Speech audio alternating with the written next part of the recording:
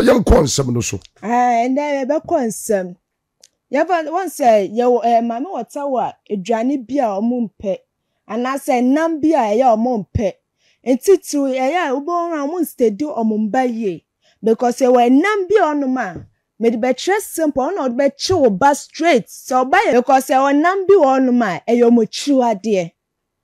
Benfo oye mami wato nem oye like ne chua de complete because I nam no so dear 1 obe yare 2 bibi be ye like ade be gugu ni pedua and 3 so wan hwe ni ye obewu because I nam no like omachua de because me nam me wonum na me resa nam no ba nipa bebre enim the reason why because na me ankasa kan na me o echua de a memempe o de come and work come when na me complete into me so na me like enam no me mben ho say enam because enam de na mafo bebre etedi but se ne pa ko na ma me wata anaso e benfo a on this enam ni bi yes because so this enam na 1 obe yare obo so ota yare nketinketi bi obe yare serious obo so yare na enkoda odi ni ba ko hospital enye ye 2 bibi be gugu no ho because any true idea. Say namne dear, true idea complete. Because once a unya pen or baby say number no walk quinum. Una boy namne namne pen. Yes, una boy namne pen di. And they more stress. I wouldn't say be a bontinia, no more ben abefa so mu say or your spirit. Yes. Aha. It was so. It is sad na your number mumpe. Mumpe. Unya wo dwanum enkwanum pe kwa no bisa say man and number na wanwa wo nkwanum. Una bo namne pe ondi.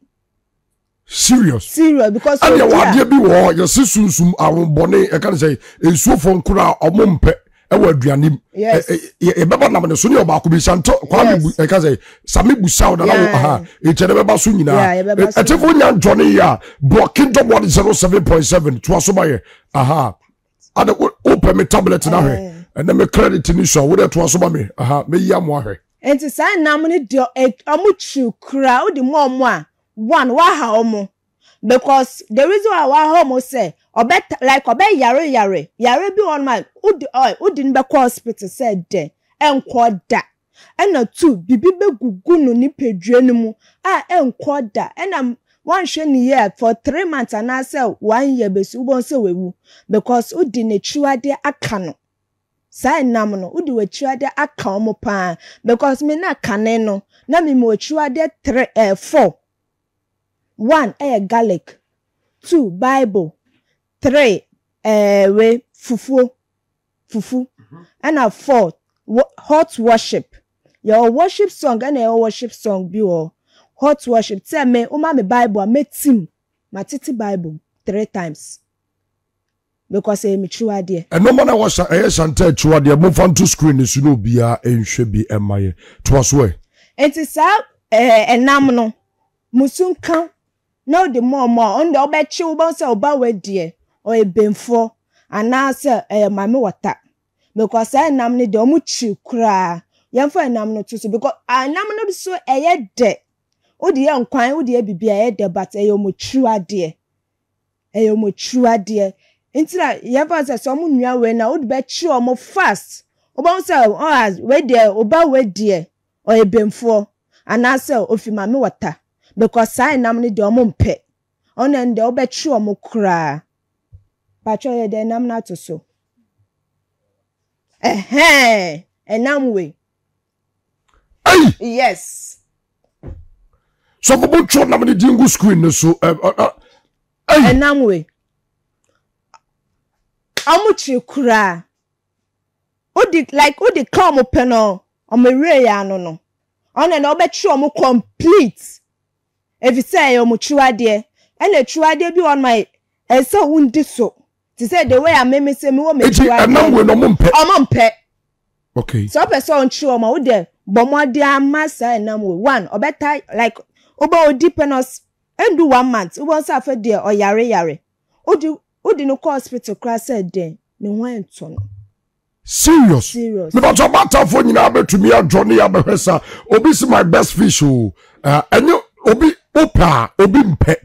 It's the 1,000 sampe no enam we si so bi ma mo se enam we be from pe mama water from pe serious yes because who there so person from mom who there mom who so like seconds who say o yare who the be call hospital said there no ho ento no two bibi be gugu ni nipadua was I say pompon kitten bi egu ni nipadua mu na 3 ye man 1 year obewu serious so what's ota to so e de mana 1 year obewu because any true ade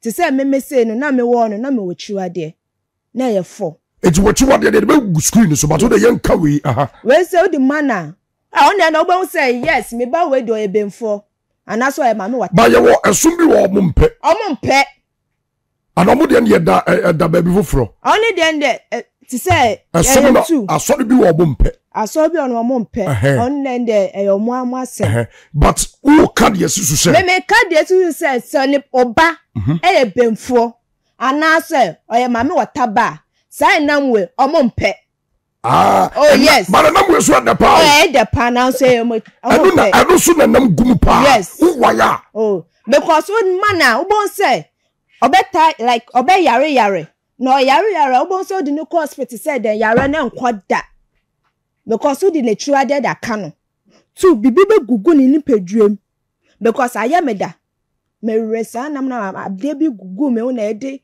agbelema o se banchimbole ene de sra so na ekoy yes obo se bibi be gugu oni peduam bebre enkoda na 3 ye man 1 year obewu because o de ade we aka no ba wonim say ye wo ade bi so wa se obi ne wo ba obada na wotare ne se obada na wota ekasakasa wonam se dura na jo na se bia efi oye dududu a ye wo adebu abaifo so omumpe ne cent ye wo adebu abaifo so mpe ne cent ma me make sure ba me nka se fako ko ye wo ade but the center abaifo empe Chantal kan wase but for we su ye center enam na Chantal kan wase be we su e ka wo e me ba to bo fa ka wo mamo na sabe na hu na matso pe o eze for me kai asabe mu nyina ehu ade no abaifo mpe sa cent we me the sound sent to the Bible so but a nominal Chantal can one seminal a number your friend say Sabon in the spiritual realm. I know spiritual knowledge about it. Susumuno abefom per salmon. Yes. In so ma what the mama wow mo akwada no bekuna free wiase etu aka so we ade jano wo de haha na wo be ha no enti obi a wota dwane sanam no na just sunsumu ne kra no anyway no elenke salmon and ye kan wasem ye nam a me favorite enam gumpa so to chapa de yen kra kwan ya but there was sent bi so ho a se uta de bi gugu store animu a obi no benya ntokwa pa yes train kakra so for train mamie open Douglas open but of the ade ne ba betu screen so uba save to ho abafom pesa cent no awboni pesa cent no open ya wo follow the to bia ukoja yo eti when ye de ba betu screen so say what ade bi gugu ho a woni nkofo benya asem ebia wo no obi anya ntokwa ba wo beta ne nya asem pa omo pesa cent no etubo set in a spiritual realm no let me person me be ya de bia was ba me katwam in a spiritual realm say bia wo bada na wo ba ne ta kasa nem wo ba ne ta ye osoda ye boni bia na ye wade bo say wo bi ta ba da mu ho a eno so wo de tu a wo boni ne ba wa what is accent no bedwane eno ye in the spiritual realm mo mpe abaifu surumpa boni yesu mudwa no but obo sa wade bia mo pese bo mo hwene ebete kura wo wiase ejobu wa oton saadi we ene usebe obeka se o na obi oton saadi no zo be de na yes obi a oton no bitima tro no ma bia ya nkofo mienu bi wo wiase sa nkofo no muton sa no ma mienu we wo wiase omo so na hauta to omo pa wo wiase ade mienu wiase oton wa e hauta to pa no asem ta to kese e positive as a negative sa nkofo no face spiritual attacks wo oton saadi bibia no ubetumi ya confirm di amame ba yini kan fa ba ko no ento so emame weni center awbone empe na meka wasem kakra e de che Ghana ma opani fa to so mame fa to pacho enie awmbone mi chemu kakra de achiremo ye nipa no ye wo center ye te wo ye ho a I say wo wiase pacho bi entie me ye wo wiase ye wo center bi wa se wo taate na je se samai ben ye wo center be fo tia no hu se asemaba me pacho na the screen so no omum pe kura wo wiase awmbone mpe ana wo tie me de me de to screen so no obi a wo to bi bia so problem. Yes. With your spiritual attack, because send the party face it, you will not know what to we are here, with your spiritual attacks. Oh, we are see. First one, and I'm there to screen is so. Santa, what do you mean? First one, I'm there to screen is to one. When you first sent on Bonimpe, Metro was sent to be so what to one, one that just say, Sabai Bell. And your sour, you do so as I would tell who on one. Nature so woni pa bia wawu obel eto be so do kasa ba do tumi no kasa ni so do be kasa odayim ni nyina so wi ase de ba me nchebo kakra e de ma me wura mu na santo entiki mantle na me aha yenko eto wo twa Facebook do obi oto sa de we bia no garlic sani pa ko ni na spiritual rebel no we ni ade ba kwa mbone mpe omo mpe sa sent no sa sent we so no Oma ye tade bo mu pa no so de be omo a in the spiritual realm protect omo pa ye nkoda ene nkoda spirit ekopa se eka ze garlic enti abenfo ne ambone empe garlic scent ayo mo tan kro mu chiri edi se wota ayusu a ubewu se omutia omo tomato woni pa na wo yusu no etobi ota ton garlic bia no omo ta tete no na dwumam omo tete ne sika semu se de be ya obe frustrate na manager do ye because sa center ye center ombone empe the whole world and then ya dia ombone empe. Number 2, the next one so wo ton a me chemo no ma me no wo ton a e very powerful na sa no ma me no so wo ton bia no so face attacks aye normal because ombone empe and they always attack it. And no you know what the bomb paya on bone a yom time or mumpe kura wiase. A Christopher Yankupon and the Maya said the bomb pie. Yankupon nipa no mama kuma kubiensa. Samians and the Bakubia kao. Bakune Yakaono and Uzeno ebima ye be a friend ya say. Oyo no. I say is it be sabi. But oyo and ko the bomb pie very powerful. Obi Yankupa no to the Bible be and yammy somebody oil. Ekugun so. It be a church of no bia.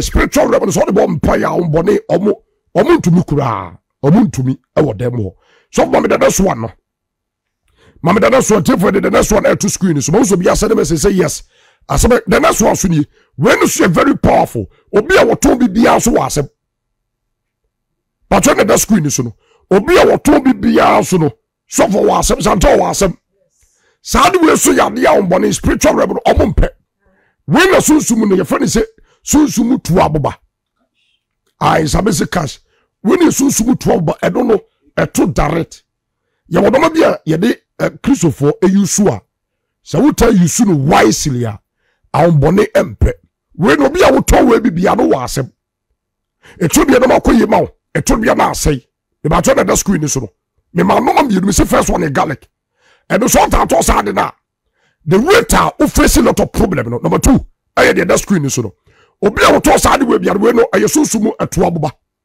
ana ya de pa esa ya de bone obi oto we bia face challenges edo Kristo ni bia no ya wodoma bia se odi bom pa ya me ka se bia odi za wodem na bom pa ya sa nyankopo ontie but ya wade bu ya kade bia so de kan na de bom pa ya awon bone bebre pa mo de free onchen me ba to be di ba to screen so e dia ma eye sado ma so de bom pa ya be you very powerful asofo akasefo nyina yusu bi it one ade se sunsu mu se bia wo but ma me pen na me chocho ni nyina sabe ma me pen na me ana wo betuma keka bi o se ba mu di machiri mu santa baba so se se why ma me nyewu abegu mitimu se ma nya nkwa ebe ha me na me chocho ni nyina fa ma mo obi wo pen ade shita ma me chocho se se emfa ema mo se odi bo empire ye di ka the first one aba aha we no so why we no aha santo kasama me na me chocho ni nyina ampa because na me wo no na me twa de ye 4 baako garlic enti garlic mi obi a wonnu adwa na garlic o adwa no ma me ndida efse na ye me twa de ena 2 Bible because Bible o de che me metim because mati Bible mu 3 times because me twa de ena twa de so because of me obey the rules and regulation into me pese like me fono enti Bible de o de ma me metim ena kwan metim Psalm 91 Psalm 23 and Psalm 27 ena matimu ena 3 mpaibo like hot worship song to say moja de we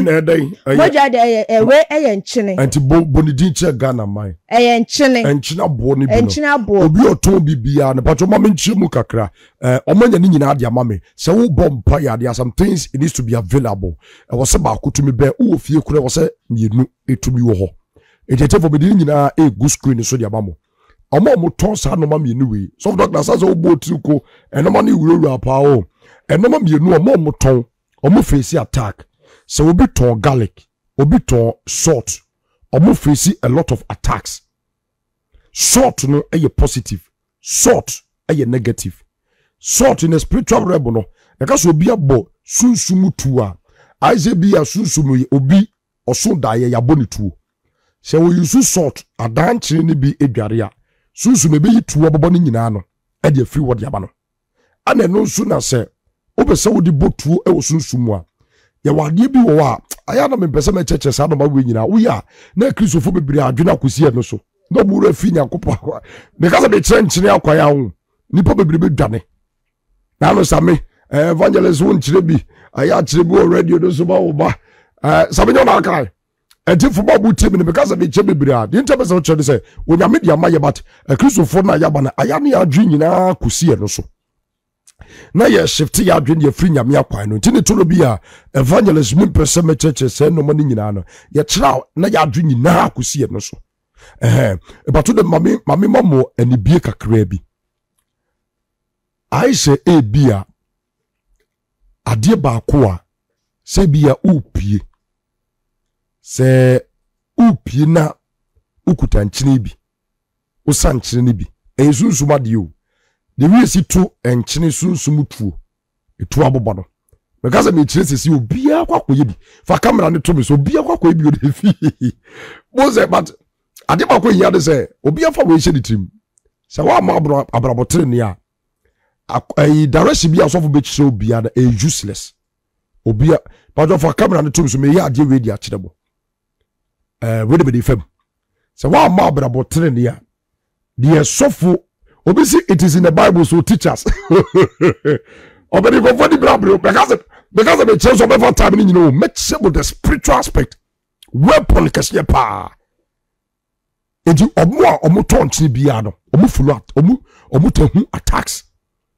eno omo ta ton ya kan say garlic omo face attacks pa but mamini kan che we mu wi ansa ba be chenchi ne de na shanta bab hwe sa wo bompa ya wo no ma bi wo say ben one eno ma bi wo awota de bompa ya ye adwuma aye salt aye number 1 ye dia two screen so but so the benefit the spiritual aspect of salt in the Bible.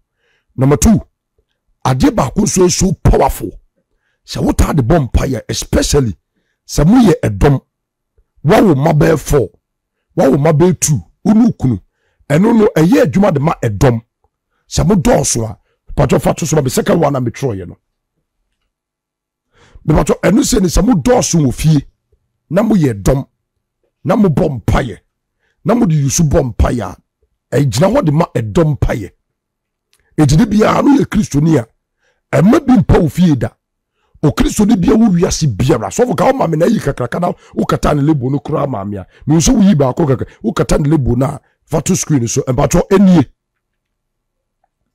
wa wo screen no o record to a ebeboa wo se wo yo kristoni bia ade asente ne pese me ko no slow was ade asase yankofo bebre kofi etu de mo di kofo bre so to mo da me siwe wo yo kristoni a pawe bi esi wo fie enu ne de bompa ye de ma ye yire ye ma ye kunu so pese ufie wo ye hye umpese tumi bia beba ofie a we be say no betumi de agu the four corner of your room obia yusu bi wo wiase babu yusu ni ye Ghana for do nyina yusu ni se yakwa asori ye wura asori dem ya wie edi benti ni padom yusu sa no ba we nyina edi benti na Yesu Kristo yusu we nyina ma nipa edi benti na Yesu Kristo chema disciples ni nyina because in the spiritual realm say we yusu we bi wo fear nobody I am repeating nobody can enter your family and take one from it obi tumi refi hoda eme famade me ka ho na masemu because you must about afedi de kakraka na nkasa to eni sabudi we bi bompaya efie wonu kunu wonu yire munta fa bompaya etodu kwa de so ba no adua no pa bia ankade bia ye mokra ye ka say eye sabat anase ye Muhammad bia de mamono sabu ofie na mo de bompaya e wo so budi taste obia no bi ofie ho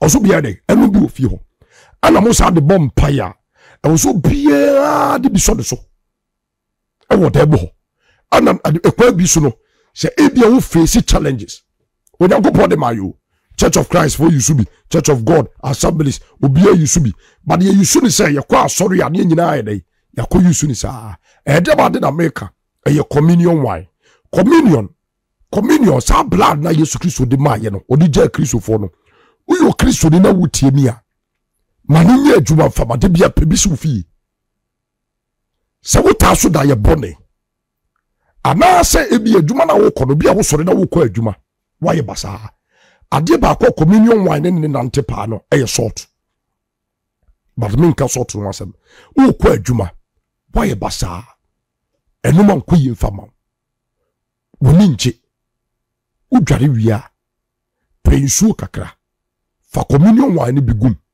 fa horo ho onyame ne de maye obade ku school fa communion wine bi mane no fa bi hye no so mane pie nko eti ade ba kwa de bom paye wo fie ya fa ma ye waso de dem nko ase nkonom communion wine e waso de dem onyankopɔ de ba ye fie eti wo so pabi wo fie wo bom paye ma communion wine emben the next one but for the next one to so emame me ba to be nka se ewo me si communion wine ebi mu hu de we city o mu se ani eye communion wine o ma bi bel fa bom paye number 2 the next one so the screen so no ewo no ewo so the dwuma eye intenu do enanche ba me ka in the spiritual aspect when you are in your house the next one so ni we should very powerful gidini bia ampe bi wonu fie obi afro so otini ni bia wo Kristo ni onyame akoa enoma esenka ben wo fie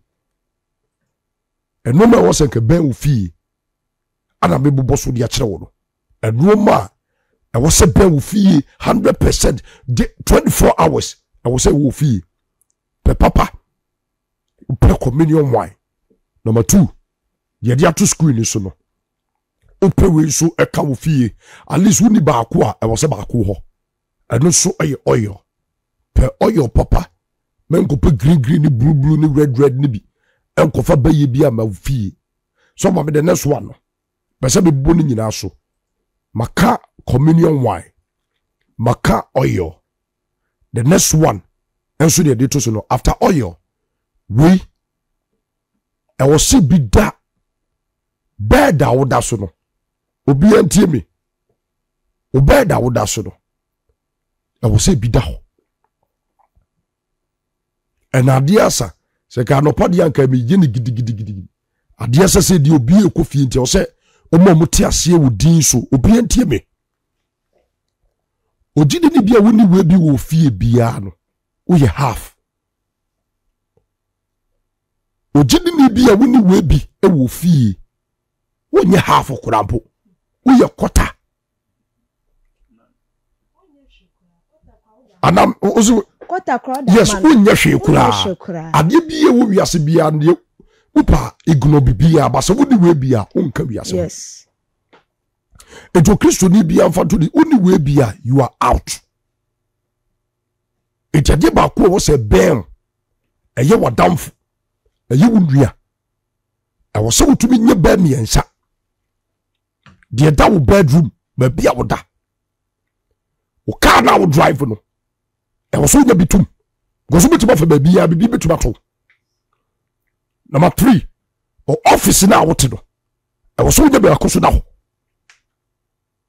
It is a wo fi okra de se wo kuta nkoda okra da mankoda nya bi na wo so nya bi ade wo ni bi wo fie se wo ye kristoni wo tie bi wo ni bi wo fie a wo ye failure unka wiase ho. No amount of direction tie sad we at the screen so no ameka da djuma eye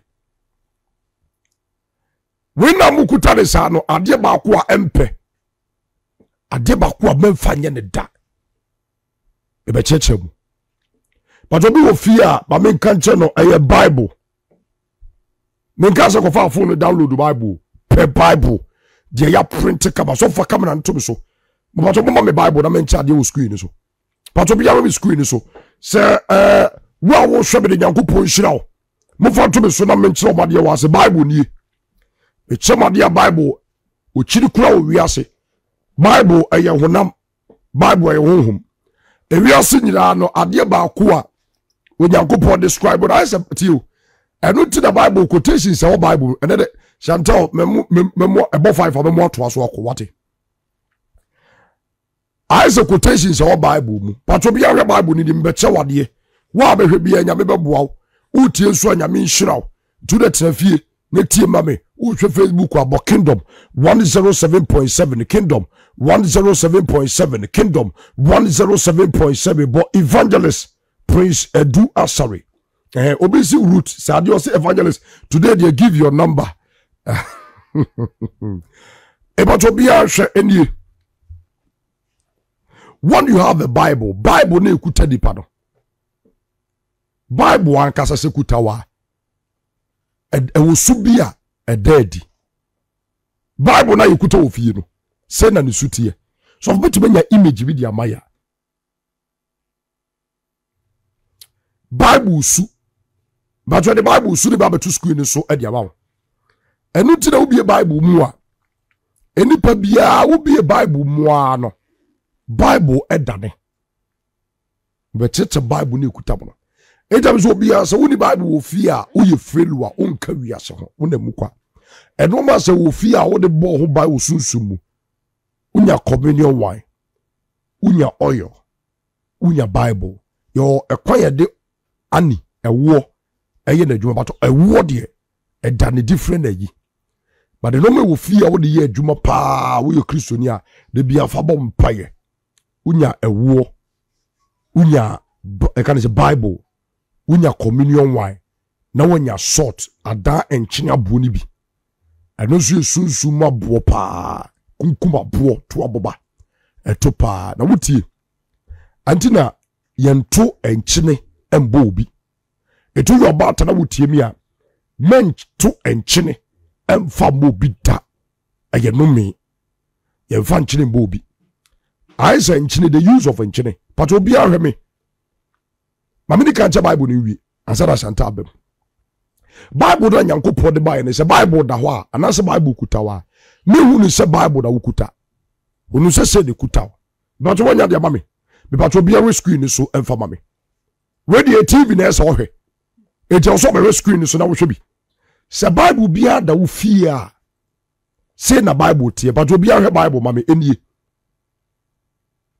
obi a wo Bible wo fie bia ne se da wo fie uye dwamamoni o unye dwamamoni o sa na Bible tie emi meka sa Christopher nkwa ne do mu fie sa uye dwamamoni o unye dwamamoni o wo shiwi o wo shiwi o Bible no Nyankopon ye ne se ya na Bible tie etie da wo fie kura na opa onu obu a the Bible to ne bed so no oba fire kura Bible na nsesa se ya na Bible tie wo John ya share fa baye Bible na da mu fie no se ne sitie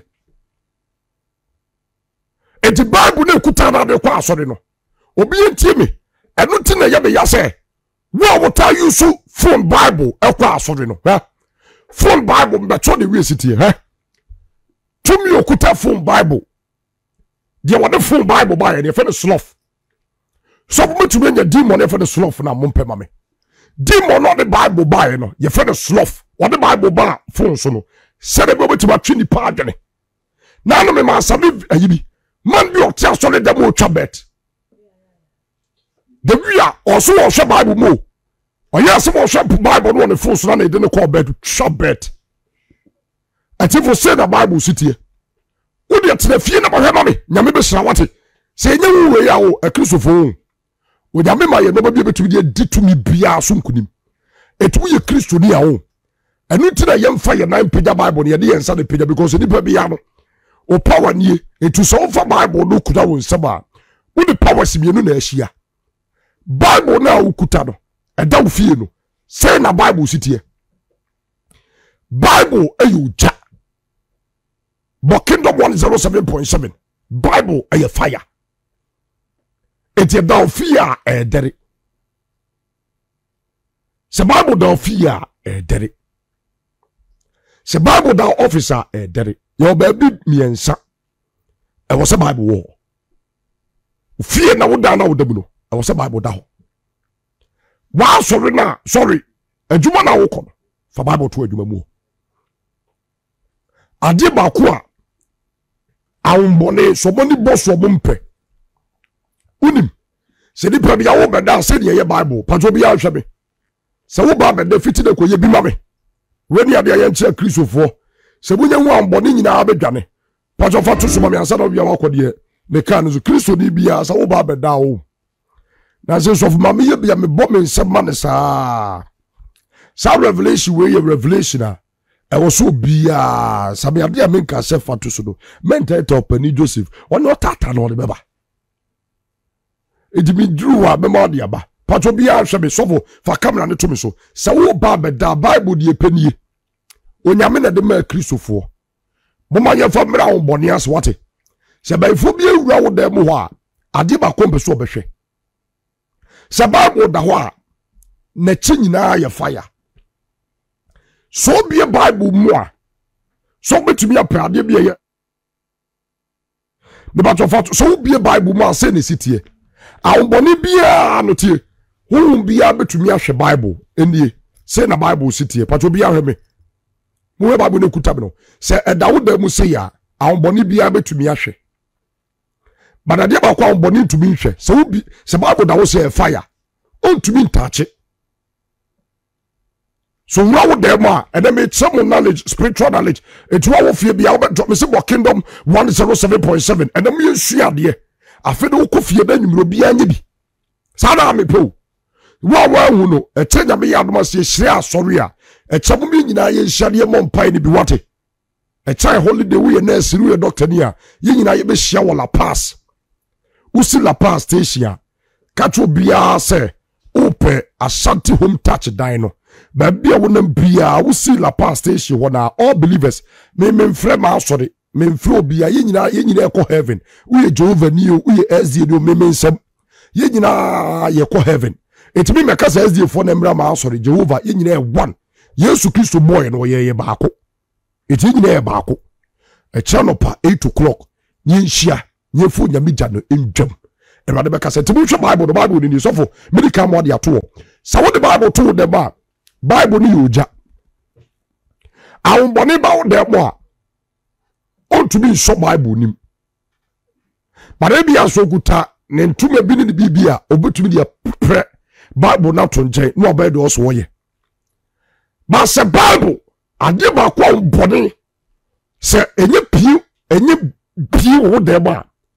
On to me and shut them mo kwa no obedi ni nkwasasem. Awon be ka de sa. It is a bit so dear, me share Christopher. A Christopher ni Bible, Christo ye wuni Bible, kwame sabe. Mitimitina se pa na busa say, "Eh.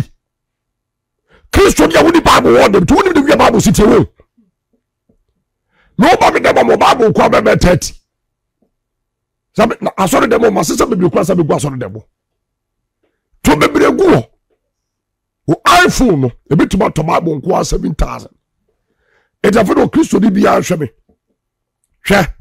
So be a Bible ma so for photo nche ma me video photo nche wo be a Bible mu bia wo beda ho wo beda no bed ho no kai Bible da bi me kapi picture na make say pema me patofo to chema make say nyina obi ahwe wo beda o Kristo ni bia wo beda de ba ko a ehia kese pa no bia wem sa wo beda ma wo nya wadamfo me say repeat o Kristo ni bia sa wo ba beda ma wo enye wadamfo one to me kura no kan one verse but the child ye be so be say ye adwuma so be say Bible ye adwuma sa wo bompaya fa Bible ben bi Bible nim Bible eye han sa wo bi Bible mu a edane ade ba ko bi ade na edane so fa to school is no bia hwe ade na Bible dane no sa wo fa Bible na wo bi mu a anaduna wo bedane bi Bible nim to wo sei bunkotodwe so manya picture bi obi bunkotodwe e ne bed ho a anadwo a wo beda no bunkotodwe wo bed no ho bi Bible nim but wo bi Bible mu say na Bible sitie aha so for jana correct say na Bible sitie enu ti na wo boni to mi hwe Bible mu no obi ogu ye bayifo bi antumi bi Bible mu da anu bi ye bayifo a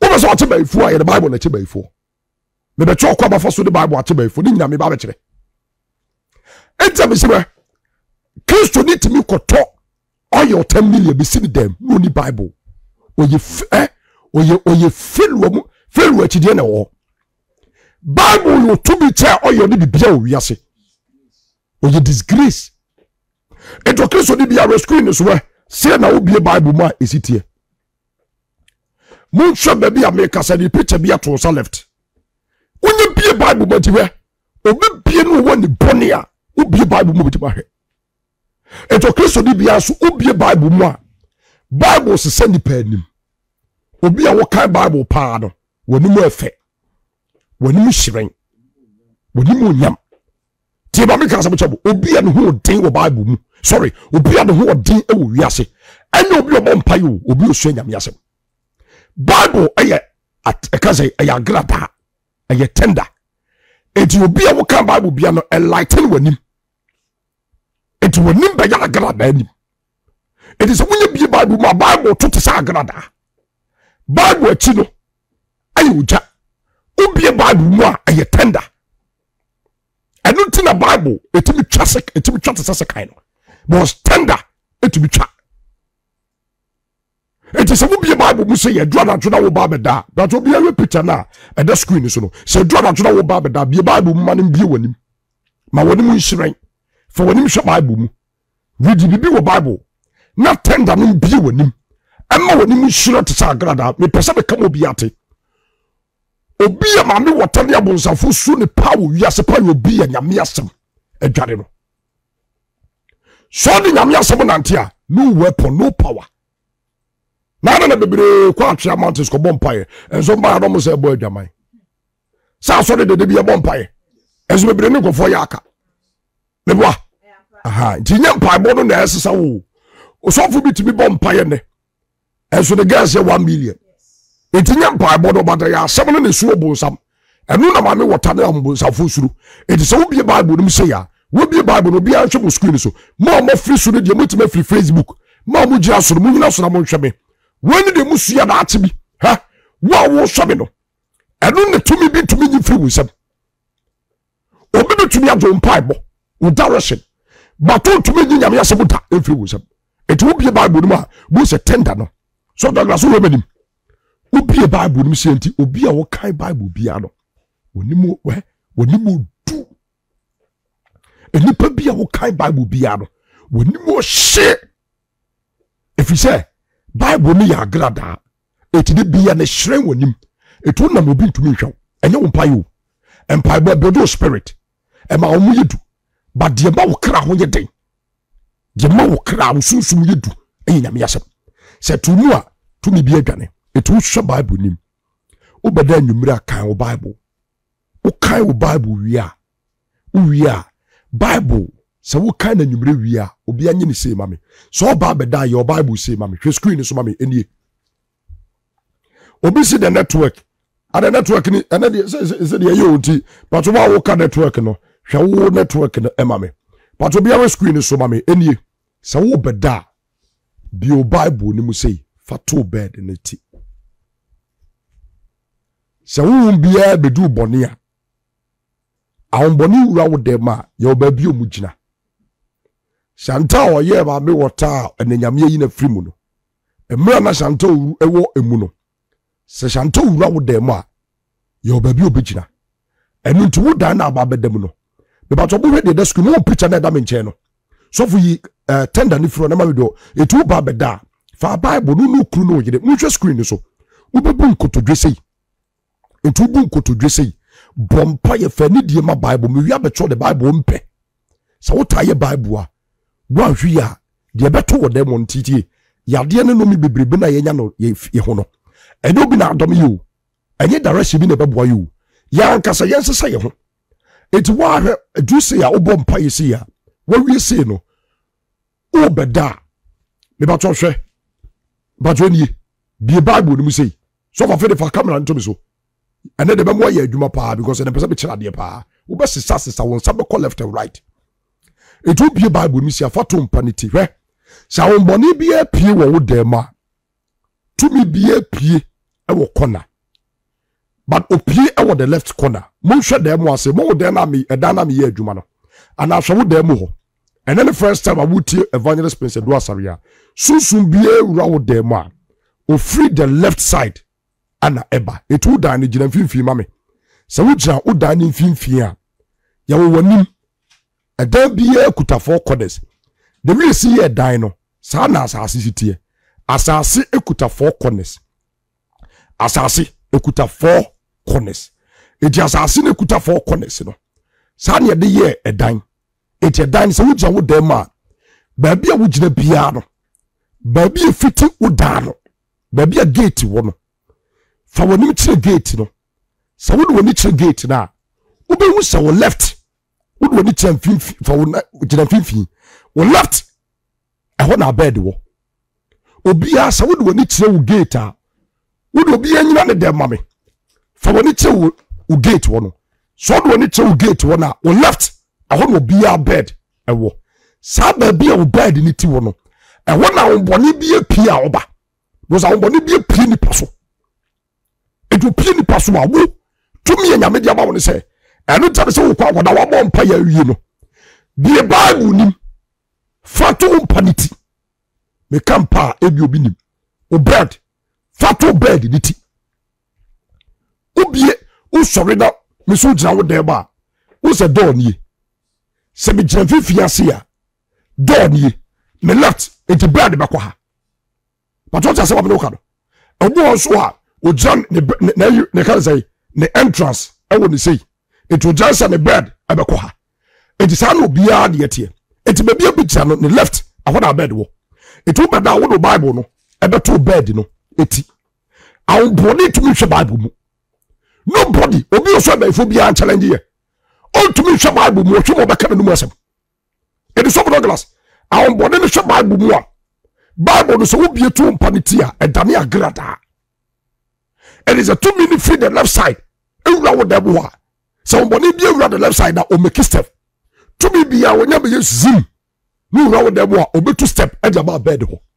Ade ba ko be protect bed no e the bible.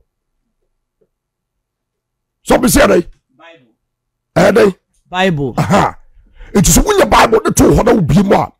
No spirit. And e betimi no e betimi the side dey. Account.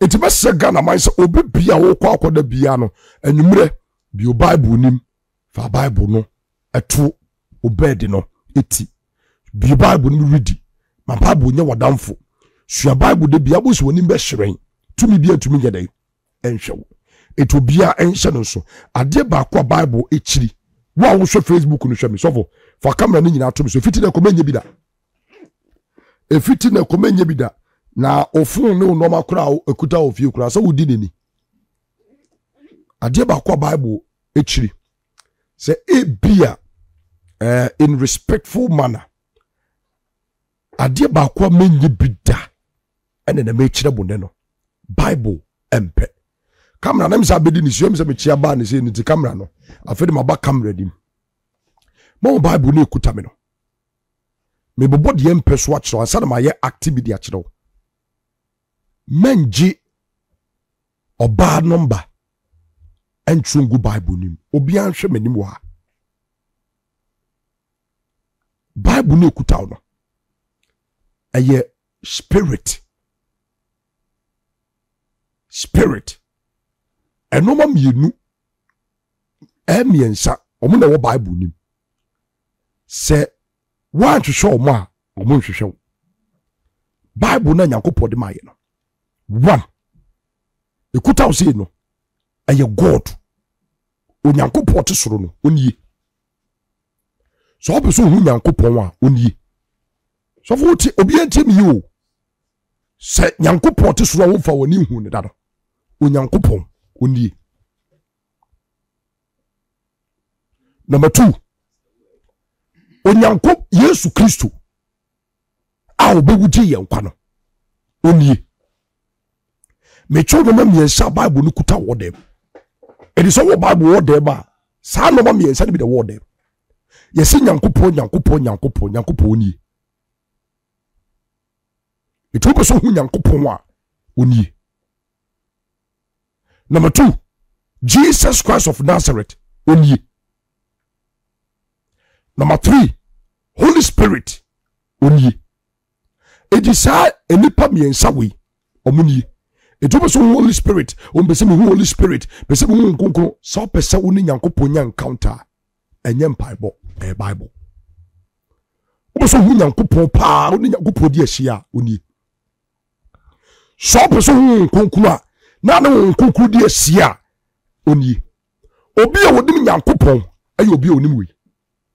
Samu ta sema no kan. So pese hu Jesus Christ of Nazareth face to face a enye mpaibo no. Enye wakom che no o hwewim onie. So the way you are now for who Jesus Christ real. What person who Jesus no ma remel. So the guys who say no kan and me be a Christ for so who Nyankopon wa so o tesan Nyankopon nie. Se o ma we be wa uni nyame be di ahia wa no wan. Onyame hu ne ma awon paibo mo.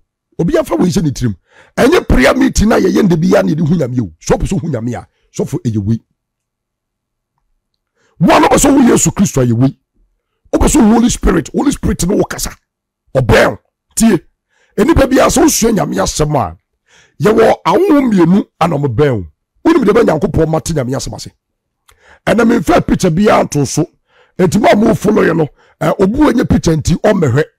Ye wo nipa bi sa. Obu de bi opa ba ifo de tie. Ena wo hia wa asase so ye mfa ma wo ne. Santa o de be baba te be chewa de be boa. So who said we ya by for who so be. So who can Bible asofo. Enipa mienu na betra won chema usua Bible. Ma mo show be Facebook nya me hira mo bundle na ma ye nyina no. Obi se big secret, me mom secret pa. Opani. Ene secret we won bi pa. What be pay? Ene na Nyankopɔ adom wate. Opani Joseph. Etuwa wo tie me no. God on the Bible. Yesu Kristo on the asem.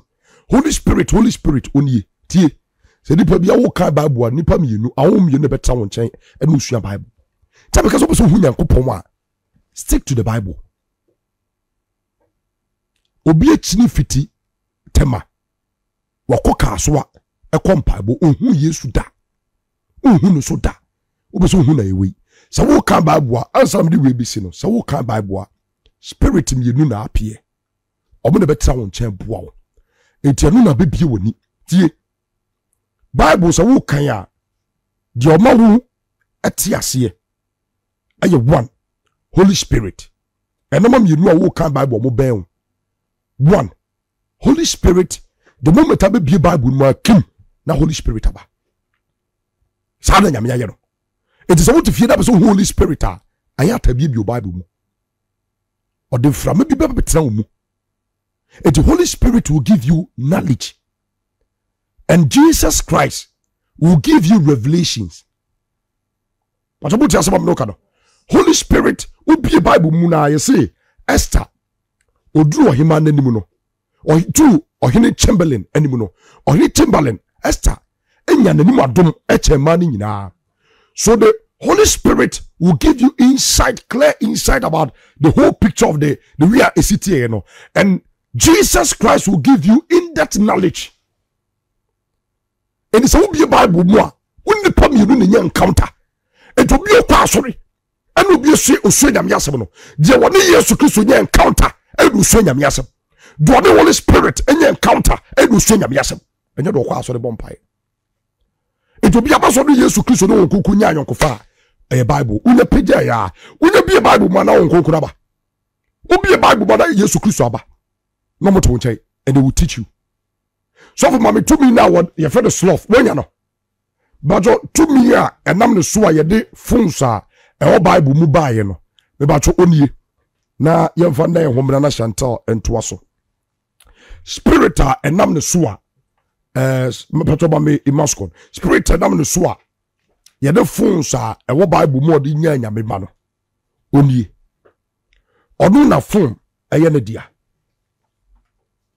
Wa follow bi Nyankopon hira ma mo follow nyina Nyankopon hira mo sabodo mo fidie ato eti opedi when ye hwe no so ebie phones wo Bible mu Chantal bi wi ade aka nyina wo dia why fa ne nyina fa ye wuram weeks minim the reason why the Holy Spirit is telling me to say this, and is very good abo nyamema obeso hu Yesu obeso hu konkona bi Bible mu ubi na konkona ba eti obi a wo kan Bible a na wanya revelation bi wo Bible nim tie obeso wanya revelation wo Bible mu a won kunku ni Yesu Kristo ne mawu e di John 3:16 sami betumi di John 3:16 e preach me so betumi di preach ye nyina benya different I can say different sermons with the same understanding. It is honestly to me or the Bible you mu buy no Bible nyina anyepe your Bible quotations be ye free and your Bible bia na your Bible papa ya me ado be the Bible so ye quotations be free mu your Bible bo ma ye quotations be free so what are kind Bible na hu quotation we ewo ma meja me da ma yi na matwetwe ni nyina ewo mu your quotations be so talking ka Bible na hu sa quotations we was our Bible do ma to Bible no free won sem all code for Bible